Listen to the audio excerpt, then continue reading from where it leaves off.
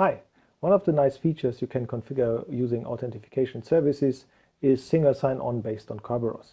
As we have configured our environment now with that Linux box and with that Windows system, and we have created our user authentication demo, now we can use that user to do some kind of single sign-on.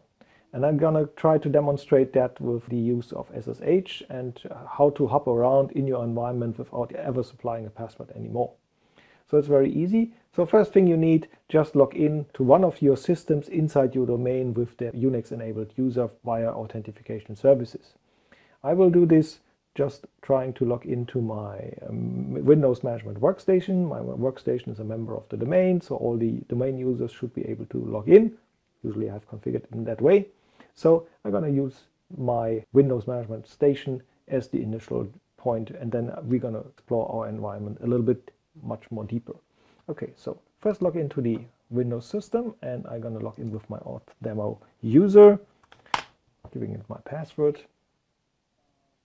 And now I'm logged in to my Windows workstation, and I'm logged in as the auth user. And when I log into the Windows workstation, I will automatically get a Kerberos ticket because I'm now authenticated to Active Directory.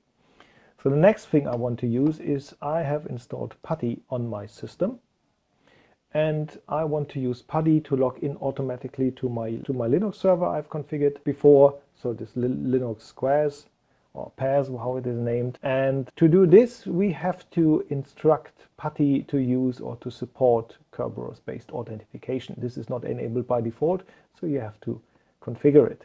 The first thing, go to the little menu on the left and select the connection entry. Expand this a little bit, and then go to SSH and click on the auth menu. And you're going to see that there's a subnode below that is called GSS API. And GSS API stands for the Kerberos-based authentication. The thing you have to enable is these two upper boxes. And that's all you need to enable here in that screen. And the next one you have to configure is about data. This sits directly under the connection entry. And to make PUTTY automatically use the user account you're logged in with, please select Use System Username. Otherwise, it's going to ask you for a user account that you want to use to connect to the Linux system or to the other system. So in this case, we just want to use the one we are already logged in with. That's our auth demo user. And then we're going to use GSS API-based authentication or Kerberos-based, Windows-based authentication, whatever you name it, to log in to the Linux box. Once we have configured, we just click, because maybe we want to go back to our sessions. That's the system we want to go to with the appropriate port, and just click on Open. And bam, magic, you're logged in and no password was requested because you're now authenticated via your Kerberos ticket you got when you logged into the Windows domain. And of course, you may want now to do the same thing just to jump a little bit further. So in this case, you might want just to enable SSH to jump to a different server environment. This is called, in my case, PM4PM. You're going to see that later. And again, the same behavior. No password. You're still logged in. You're already logged into the new system. Who am I? Not surprisingly, I'm, of course, still auth demo. But it tells me that I'm logged in coming from the Linux-path system. I was logged in before directly with the PUTTY program via Windows. So I'm now coming from Windows to Linux and jumping further on to a different Unix system. And all without supplying a password. Very easy, very nice. So how is this configured? Of course, you need to tweak all these systems a little bit to make them aware and to use Kerberos, especially for the SSH service. The appropriate settings for PUTTY we have already discussed, so you have to enable them on PUTTY as well. And on the systems, you may have to do the following. And now I'm on the Linux system again. That's the first one I've jumped into. So the first one you want to go is into the EDZ directory.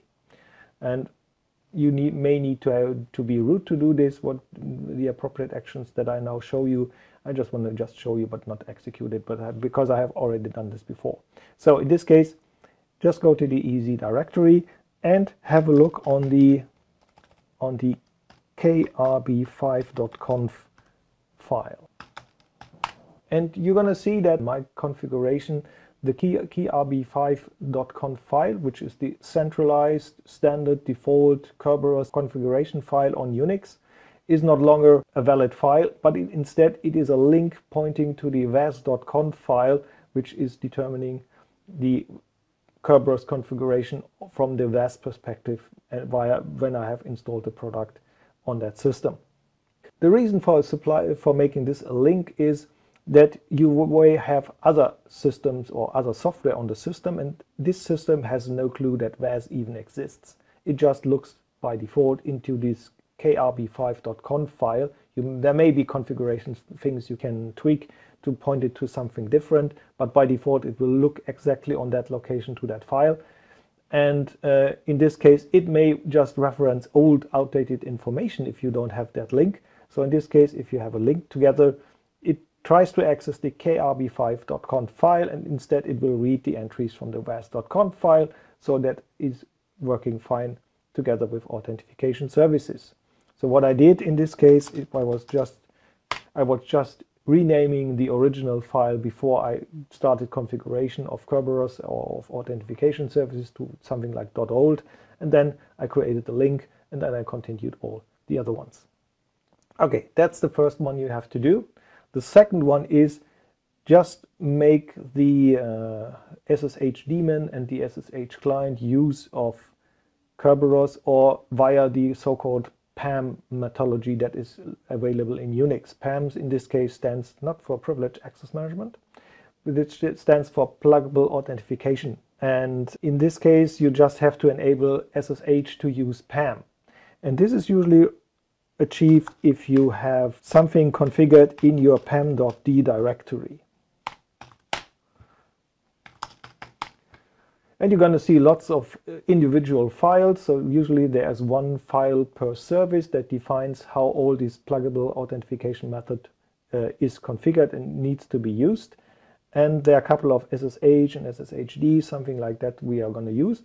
But they consist of several settings, and to make configuration easier for you, you can use the VAS tool, your Swiss Army knife of Authentication Services, of course, to do the configuration for you, instead that you need to configure all this manually. And to do this, you just have to execute opt-quest bin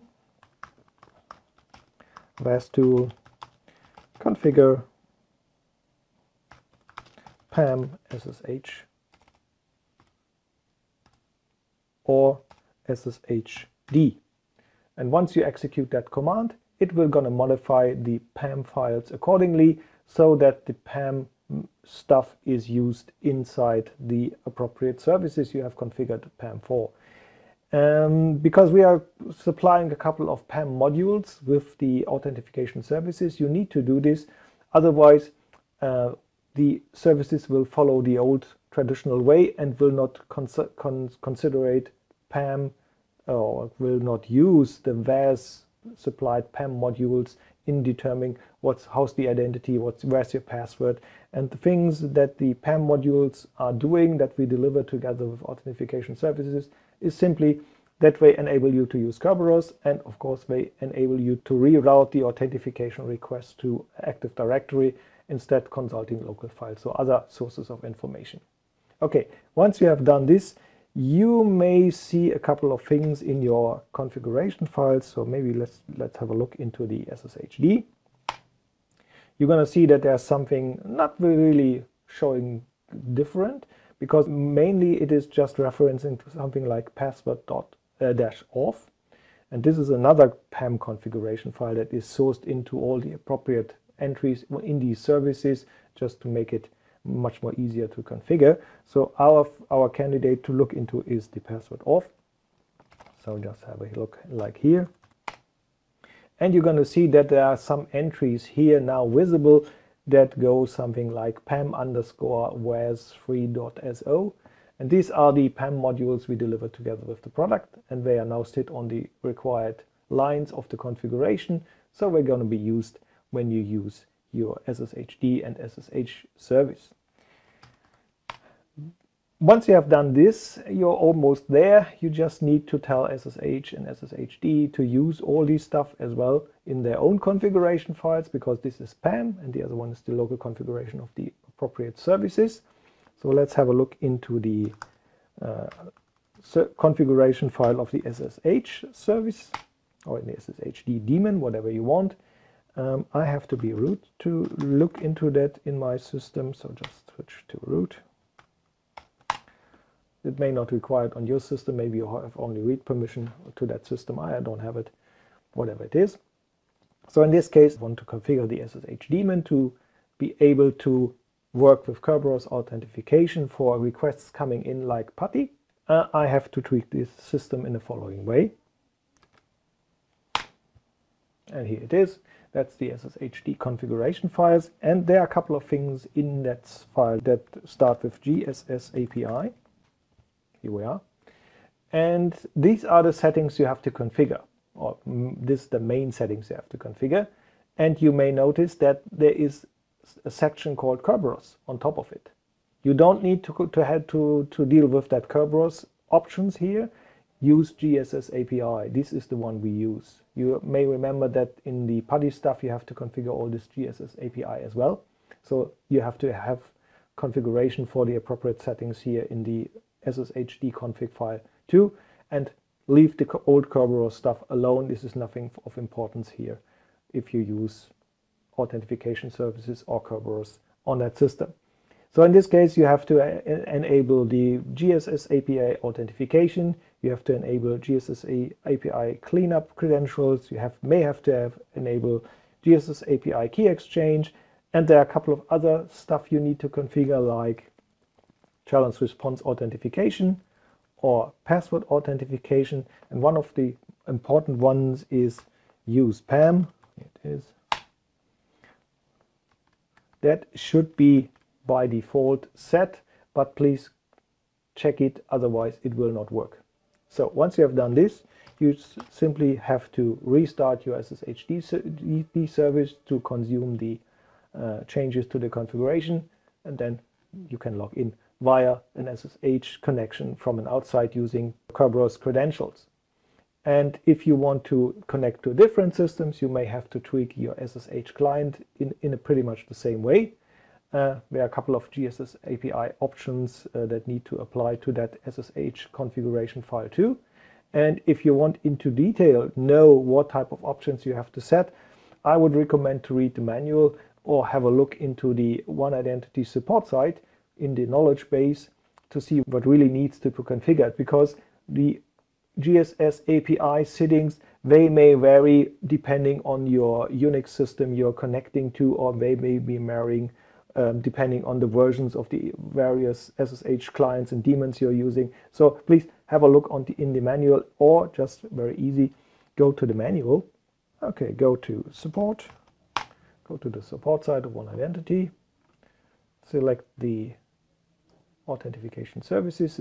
It's under Privilege Management, and this will give you the standard starting page of that product for support. And of course you have access to the technical documentation to download the administrative guide to see what you need to do or need to configure. On the other hand, we have a couple of things that is called the knowledge base articles. And if you look into the knowledge base article searching for SSO config, it comes up with a couple of findings, and the first one is on AIX, the second one is on Linux, and the third one is HPUX. So you see there are a couple of individual knowledge base articles for each of these different Unix versions.